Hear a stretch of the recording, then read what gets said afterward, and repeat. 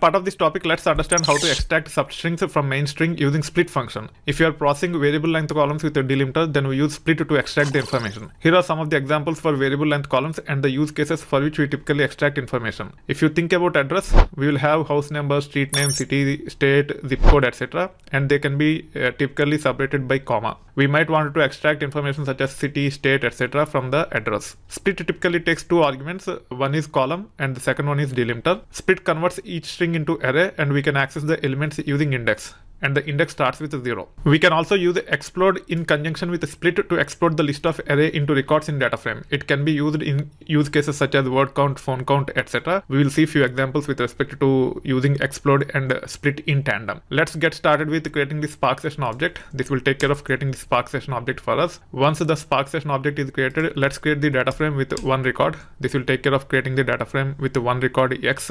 The column name will be dummy. Data type is string for this column. Let me import split, explode as well as lit.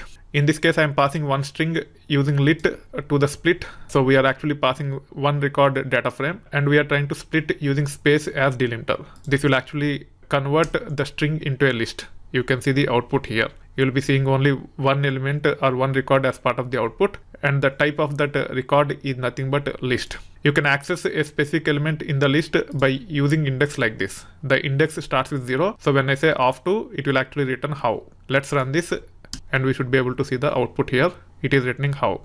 We can use explode on top of split. It will convert this list into individual records. So when I run this, it will actually get a data frame with 5 records. You can see the output here.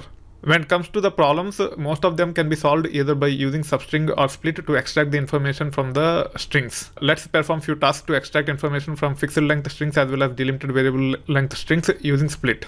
I am creating a list for employees with name, SSN and phone numbers. There will be some additional fields as well. When it comes to SSN, the format is nothing but 3 digits, then space, then 2 digits, then space, then 4 digits. It is a fixed length and it will contain 11 characters. The phone number format is nothing but country code is variable and the remaining phone number have 10 digits. One can have multiple phone numbers where the phone numbers are separated by comma. We will see how to use split to explode the phone numbers into records, and also we will see how to get the phone count for each and every employee. As part of the examples, I am going to demonstrate even that one. When it comes to each phone number, the country code can be 1 to 3 digits. Then we'll get area code. The area code is 3 digits. Then phone number prefix, again 3 digits. Then phone number remaining, which is nothing but 4 digits. All the 4 parts are separated by spaces. Now let's create a data frame with column names, name, SSN and phone number along with other columns. However, I'll be extracting only name, SSN and phone number to take it further. I'll not even be getting name. I'll be getting ID, SSN and phone number. We have additional fields other than name, SSN and phone number in this data frame. They are nothing but ID, salary, etc. They will not be used that much as part of this demo. We'll be extracting area code and the last 4 digits from the phone number. Then we will also extract last 4 digits from SSN. We'll also see an example where we get the count of phone numbers for each employee, where the final output will be the employee ID and the phone count. Let me create this list. It contains 4 elements. Using this list, let me create the data frame. If you look at the phone numbers, some of the employees have multiple phone numbers and each phone number is separated by comma. You can see the comma between these 2 phone numbers here. This actually takes care of creating the data frame. We should be able to preview the data. In this case, I'm only selecting employee ID and phone numbers to preview the data. You can see the output here.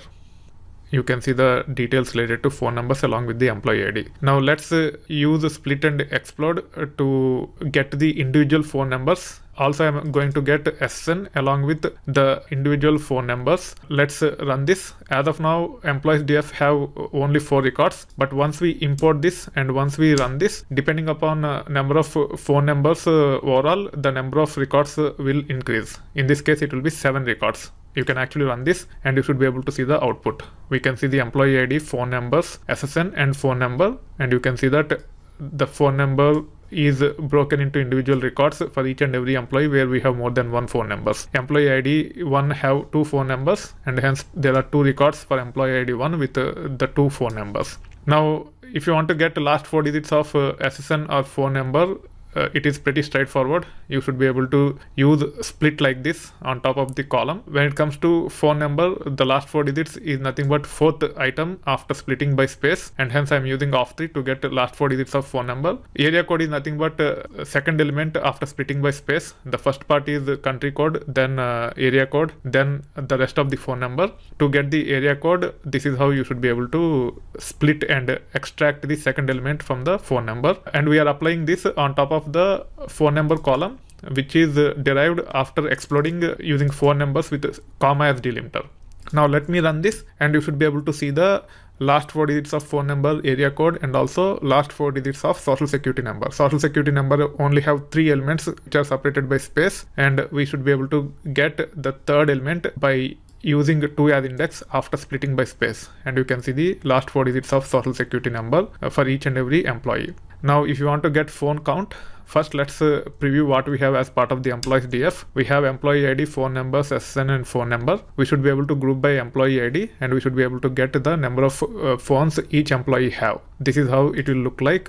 We can use employees DF, which contain the phone number broken into individual records, and then we can group by employee ID. Then we can invoke count, and then we can say show to preview the output. This will actually give us number of phones each employee own. This is how you should be able to use split to extract the information from the strings, and also you can explode the list that is generated after applying split on a particular field, and you should be able to break the delimited values into individual records, and you can process them further. Make sure you are really comfortable with split. This is one of the very important function which we typically use when we deal with the data in real world scenarios.